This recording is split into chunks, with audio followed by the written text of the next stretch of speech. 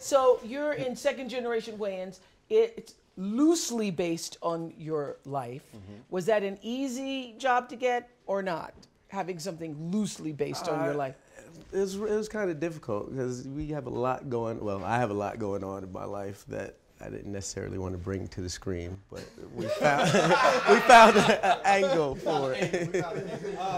For me, it was easy, you know what I mean? It was one of those things where people kept asking the question, what's it like being a second generation? And we didn't want to do a reality show, so we sat back and said there's a lot of funny in this. There's a lot of good, there's a lot of bad, there's a lot of ups and downs, and we figured what's the best way to script it.